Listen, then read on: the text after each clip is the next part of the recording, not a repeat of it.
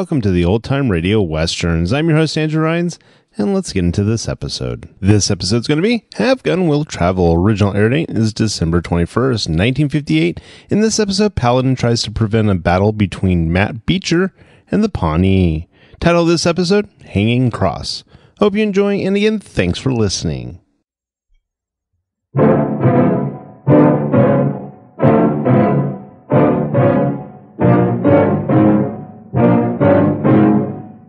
In all my life, I've only seen a dozen real killers.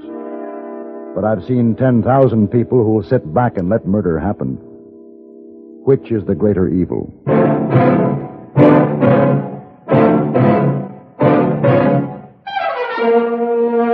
Have Gun Will Travel. Starring Mr. John Dehner as Paladin.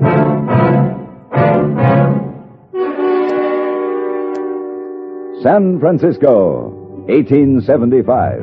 The Carlton Hotel, headquarters of the man called Paladin.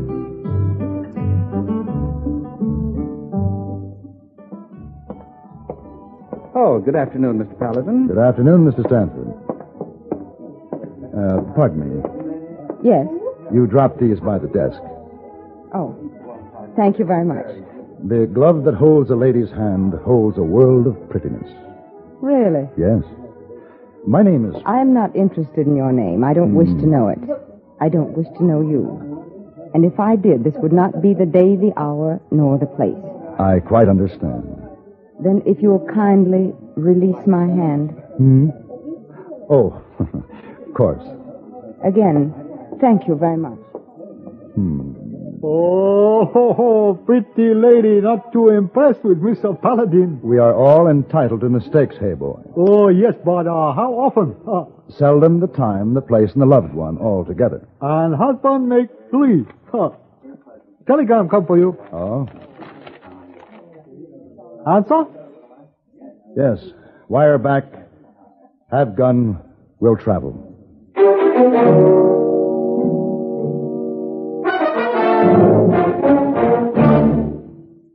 Crime, delinquency, threats of war. These are the subjects that dominate our news headlines these days.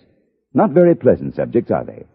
You may say that somebody ought to do something about cutting down on crime and delinquency and in promoting peace among nations, but that there's nothing you personally can do about it. That's where you're wrong. You can wage your own fight against crime and delinquency in your own family by taking the family to the church or synagogue of your faith this week. The inspiration and guidance you and they will receive from spiritual contact will strengthen moral background and faith. Regular attendance at religious services will help your family to work out its own problems and give them comfort in facing the tensions of our present-day life. Worshipping together brings your family closer together, too, and supporting your own religious institution provides funds to help those individuals and families who, unlike you, are unable to help themselves. Find the strength for your life. Worship together this week.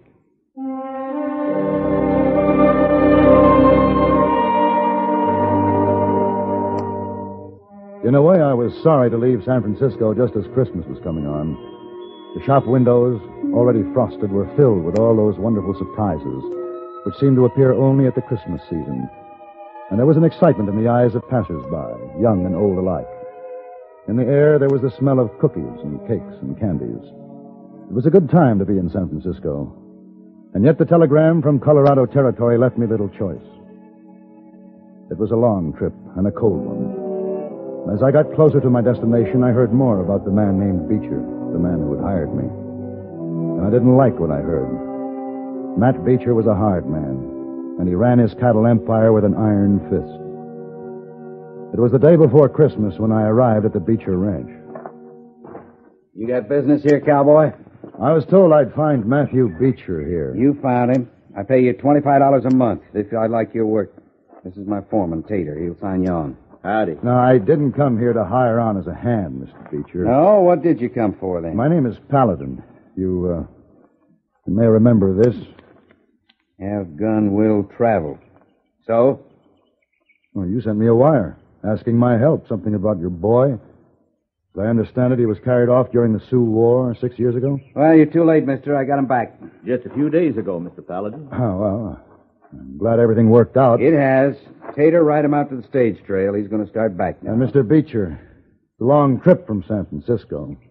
I'll take travel expenses for my trouble. You'll get nothing. Put him off the ranch, Tater. Mr. Beecher? What? Does the boy speak any English? No, he don't. Why? Do you speak any Indian dialect? No. Well, don't you want to talk to your son? You speak the Pawnee dialect? Some. All right, Tater. Take him up to the main house. We'll talk about them expenses later. Yes, sir. Come on, Mr. Paladin. Maybe I better set you straight about something. What's that? Well, we ain't too sure the boy is Matt Beecher's son. Well, he seems sure enough. Yeah, well, Matt's sure of everything. He found the boy riding off from a small band of Pawnees 3-4 days ago. Matt just says, "That's my boy," and takes him. Huh. What do you think, Tater? Well, he looks Indian to me. Of course, Robbie was only 2 when the Indians took him. That was when they killed Mrs. Beecher, too. And that nearly finished Matt off when they killed his wife. Tater, is that you? Yep. Mr. Paladin, this here's my wife, Morty. Morty? Mr. Paladin? How's the boy today, Morty? Well, same as yesterday and the day before. Is he sick? Well, not hardly. It's just we got to keep an eye on him every minute or he'll squirt away. Boy! Hey, boy! There he is, Mr. Paladin. About as wild as any animal that I've ever seen. Poor little thing. Well, what do you think? Well, about 8 years old, I should think. Be about right. He could be white. If some of that grime were scraped off him, it's hard to say. Hard to scrape it off, too. Well, what's he say? I haven't talked to him yet, Mr. Beecher. Well, talk to him. I'm paying you. Kono la teshi. Shishoni, shoni kiburi, kiman. Shiwa. Kalate Shishona Kyo. Tekate. His name is Chiwa. His father is Kalate, chief of the Pawnees. You listen to me, boy. I'm your daddy. I'd sell my own soul. I'd give it away before I'd lose you again. He don't understand you, Mr. Beecher. Well, he's got to feel something this strong, lingo or no lingo. Now, boy, you listen to me. Tika, tika. What's the matter with him? He's afraid of you. Miss Beecher? Mr. Beecher? What do you want? It's Indians, Mr. Beecher. Indian. Pawnees. Well, what about him? Well, they're setting up camp. Where? Over on the East Range. So they finally come for the boy.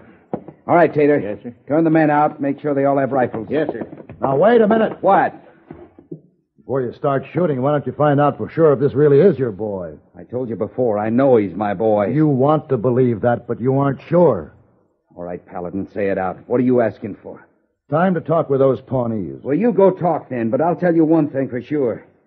No matter what lies they give you, that boy's mine. And if they try to come after him, there'll be the bloodiest massacre you ever seen.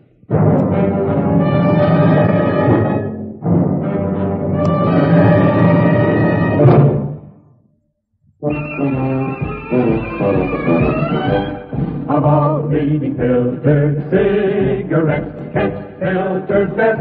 Kent Filter's best. It makes good sense when you smoke Kent. Kent Filter's best. Of all of the brands of cigarettes, Kent tastes the best. Kent tastes the best. A richer taste than all the rest. Kent Filter's best.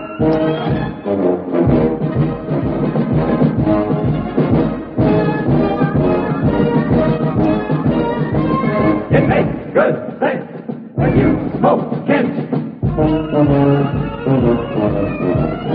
Of all leading filtered cigarettes, Kent Filter's best.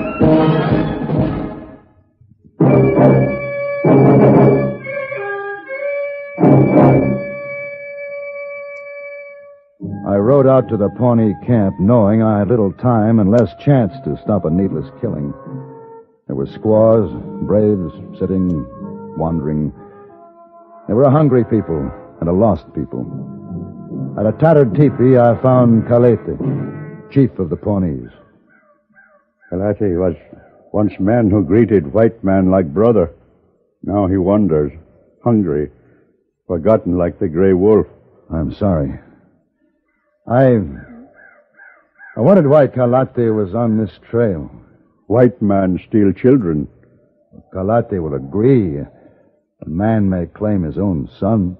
Chiwa, my son. Is he white? Chiwa, my son. I ask again, is he white?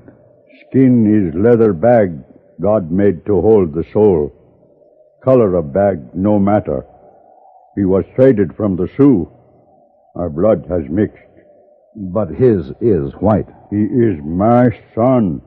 I take him back. Kalate, if you take the boy, there'll be killing. This white man has many rifles. Can rifles kill what has been killed already? Look at my camp. When there is no game, my people starve. We are driven from land, and winter is here. But we move no more. We stay here. Soon we take my son.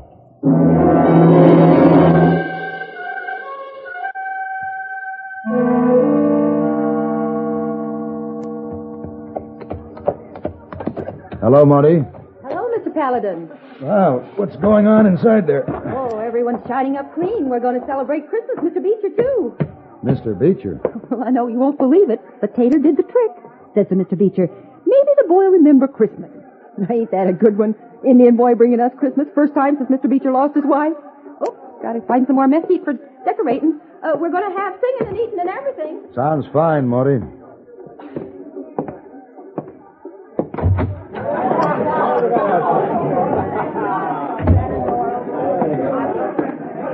Well, Paladin, you see the chief? I talked to him. What'd he say? He's your son. I told you he was. You tell them Injuns to get their squaws and their tents off my property? No. Why not? You want them all killed? I want you to understand that Chief Kalate feels that the boy is his son, too, and he feels it very strongly. If you talk to him, I'd be glad to act as interpreter. The only way I'll talk to him and his flea-bitten braves is with rifle fire. Listen, Beecher. Chief Kalate is the only father the boy has ever known. You kill him. How are you going to explain that to the boy? You speak Pawnee. You can explain it. You're wrong, Mr. Beecher. Yeah? I couldn't explain that in any language.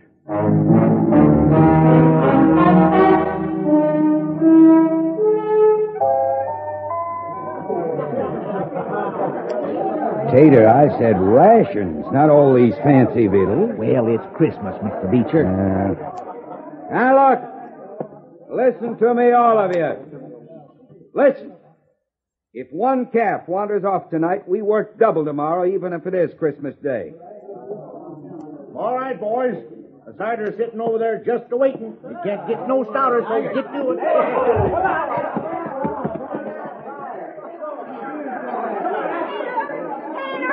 Tater! Marty, what is it? The boy's gone. Gone? They come and took him. Was it the Pawnees took him? Yes, sir. You knew about this, Paladin. I thought they'd try, but not so soon. Get your rifles. Now, just wait a minute. You're always reaching for a rifle. There's no need for rifles. No hurry. The Pawnees aren't going anywhere. They're tired of running. Preaching from a gunslinger. You just been aching to speak a piece. Well, speak it, Paladin. Talk don't mean nothing. Say anything you want. I'll still have the last say. Well, I'm far from being a preacher. But I do know something about killing. Now, these Indians, rightly or wrongly, believe the boy is theirs. And few people love children like the Pawnees. Now, the Chief Kalate might have given up the boy. He knows a wealthy rancher could give the boy more than a starving Indian could, and they're starving. Properly treated, he still might give up the boy. On the other hand, these Pawnees can't run anymore. They're tired. But they would rather die here tonight than give up the child to force. It won't be hard to massacre them. They have no guns. All you have to do is stay out of arrow range. Those you only wound, well, someone will have to press a muzzle against their heads and pull a trigger. Now, this is no Christmas message. I haven't even suggested that to a starving man, food may carry more weight than rifles. As Mr. Beecher can tell you, sentiments like peace, like goodwill, and love, and brotherhood, they're just words, unless you already know what they mean. And if you don't, even if this were a chapel and I were a preacher, Such words would do no good. Well, I ain't got much to say. We're going out to kill some Injuns. One Injun in particular. Anybody that wants can stay here and draw his time, if you think you can find another job. And those who ain't going with me, speak up. Right now.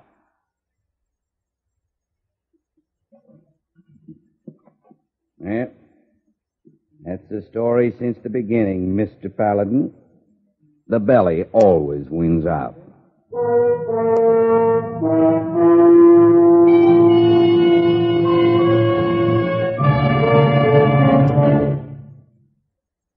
My dear Watson, with all due respect to Sherlock Holmes, let us establish one fact clearly. There is nothing elementary about the shrewd deductions Eric Severide makes as he analyzes world affairs on CBS Radio. As chief Washington correspondent for CBS News, Mr. Severide has open to him almost every possible source of information. Experience has sharpened his perspective and given him an extraordinary working knowledge of the forces that make history. It's taught him to view each new development in terms of cause and effect.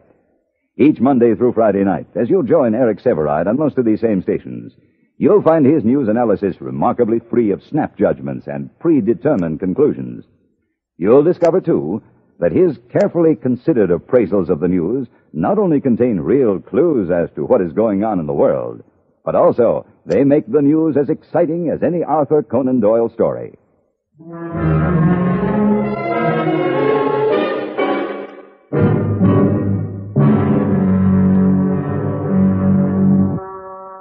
As Beecher's men spilled out of the doorway of the main house to change clothes and get their rifles, I slipped out the back way and, taking the first horse I saw, headed for the Indian camp.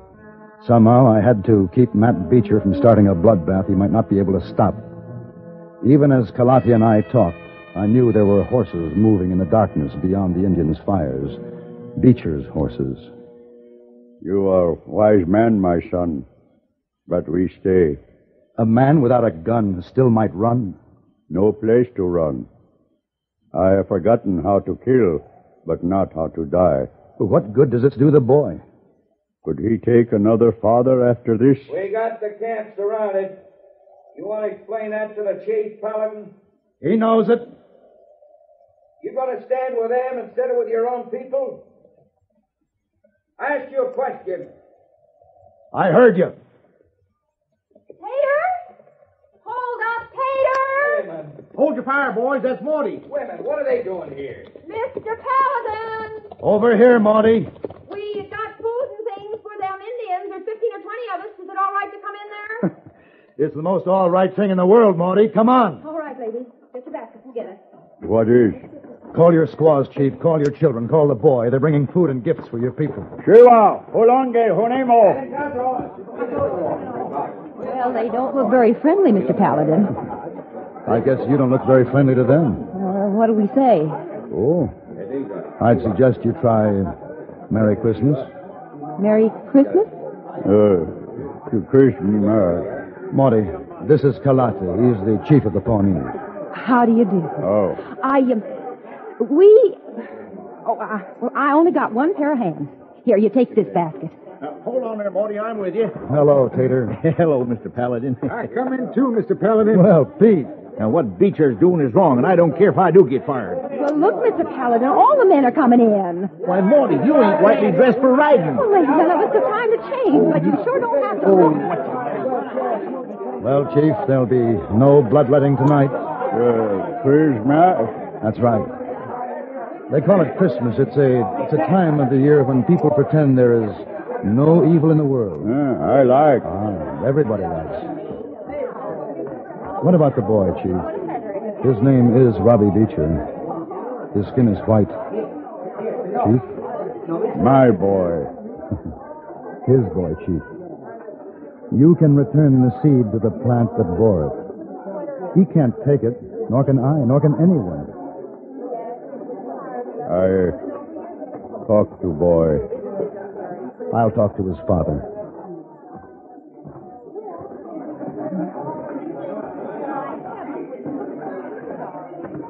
Hold it, Paladin. Right there. He'll give you the boy, Beecher. What? You can take him home tonight. The chief is talking to him now, telling him that you're his father. I'll kill you, Paladin, if this is some kind of way of getting back at me. When do I get my boy? I haven't been paid yet. $1,000 cash. Well, I haven't got it with me. Well, when can you have it? Tomorrow? Then give it to the chief so he can buy some land for himself and his people. I'll do better than that. I'll give him some land. I feel like I should give something. It's a good feeling, isn't it? As a matter of fact, it is. Merry Christmas, Mr. Beecher. Merry Christmas, Mr. Paladin.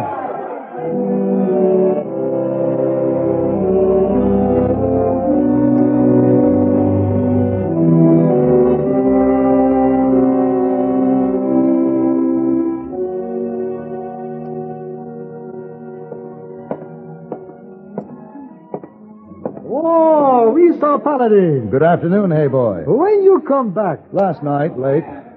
Oh, excuse me. Oh, no. Wait, not her. You met her once, remember? I remember. She's always dropping her glove. Oh, too bad. I trouble. Oh. I beg your pardon. You dropped your glove. Oh, sir, I did. May I pick it up? You may. Thank you. Allow me to introduce myself. Well, please do. My name is Paladin. My name is Eugenie Meyer, Mr. Paladin. Oh. There's a princess named Eugenie. I'd rather hear about that glove that holds a lady's hand. Holds a world of prettiness? Yes. I like that beginning better. Is there more? Oh, there's a great deal more, I assure you. But one question. Why the change of heart? Well, it's more a change of mind. The change of heart can come later. But why? You were very confident in your rejection the last time we met. Well, you were very confident of yourself, Mr. Paladin. Christmas seems to have humbled you. And me. Then we're both very fortunate. Now we can meet. Yes.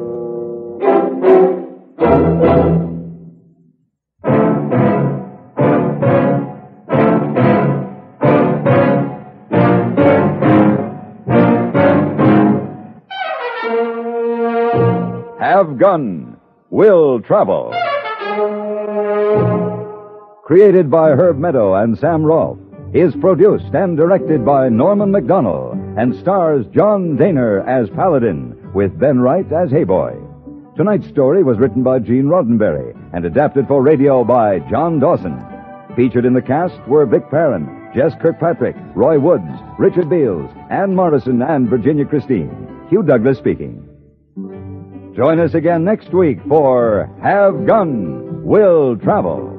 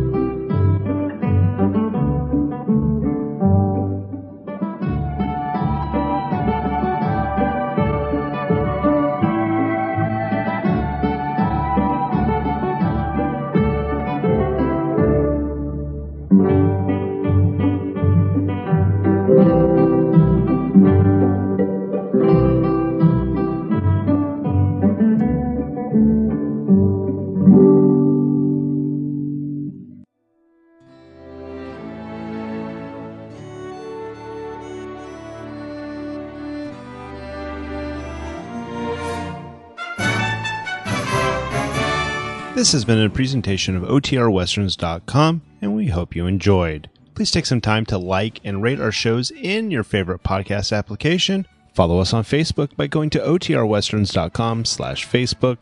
Join in the conversation by going to OTRWesterns.com/Discord. And don't forget to send us an email, podcast@OTRWesterns.com. This episode is copyright under the Attribution Non-Commercial Share Alike copyright. For more information, go to OTRWesterns.com/copyright. Have a great day, and again, thanks for listening.